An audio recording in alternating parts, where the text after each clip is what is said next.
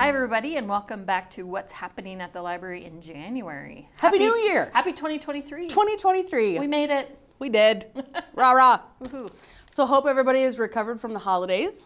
We have a kind of a lighter month in January. Yeah, I'd say. We have, a nice article written by our reference librarian, Paula Kelting, about New Year's resolutions and how the library can help with that.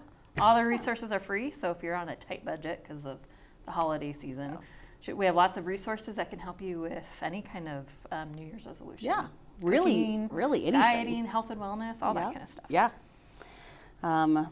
So we have kind of our same lineup for the things that are monthly. So our volunteer reference attorney will be back January 5th. So right out of the gate. So if you need an attorney advice for anything for what happened in December. If it was a rough December. If it was a rough December, we got you covered. Be a better January. January 5th at the library. But they come in and they're a good resource if you have any legal questions without having to go find a lawyer and stuff. So they're really helpful. So that's January 5th from 2 to 4. It's a first come, first serve. And on January 28th at 1 p.m. we're having the liberation of Auschwitz. And so it's finally. Yeah, it's kind of been a couple years in the making with COVID and things getting shut down. Yeah. We have John Egan coming, and he's a historian. Specialty is on the Holocaust. I am so excited for this program. This I think it's been scheduled at least 3 times, and we've had to cancel it multiple times. So everything crossed that this goes on, but I would highly encourage you to come out. That's going to be a fantastic program. Yeah. Some crafting classes that we're going to have this month are Learn to Crochet and Learn to Knit. So crochet is Saturday, January 14th at 10. Learn to Knit is Saturday, January 21st at 10.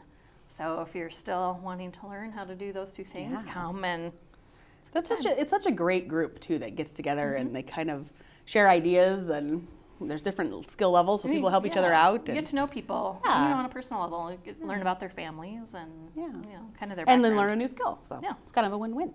We're having game night for adults. We did this in December, but we're bringing it back in January. So Wednesday, January 18th at 6:30.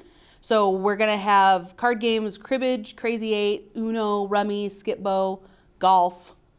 Not this golf, but like card game golf. So join us every third Wednesday every month. So one in January is January 18th. So that's exciting. That sounds like I love game nights. They're so much fun. We do that at my house all the time. Yeah. Another program we have that's pretty popular is Medicare 101, Saturday, January 7th at 1 p.m. And so this is specific to Wyoming Medicare coverage. And so we're going to have 3 people come and give a presentation and answer questions about the ins and outs of everything Medicare. So. Yes, and they're highly knowledgeable people. Yes. All 3 of them have worked in the industry a long time. So come with your questions, concerns, and they'll be able to help you out. Yes, for sure. We also have teen volunteer signups in January, so grades 7 through 12. If you would like to be a teen volunteer, they help with programs, with setup, with clubs.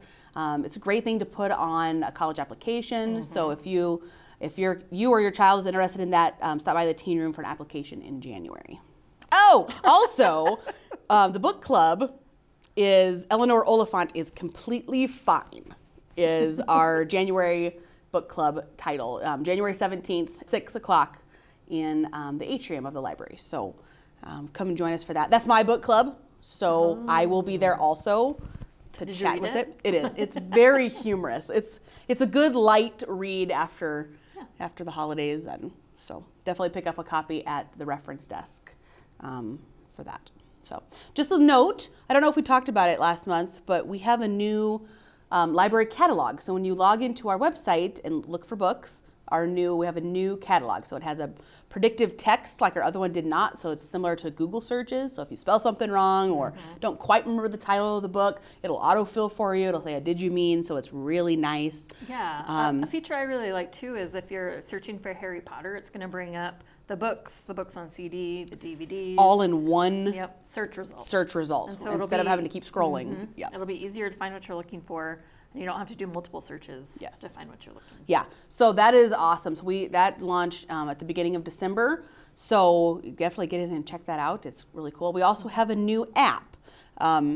It's we're troubleshooting a little bit with it. So if you have some issues with the app, that's okay. We know there exists, but that also is upgraded as well with our new catalog. So definitely check that out. And it was kind of a good launch. So.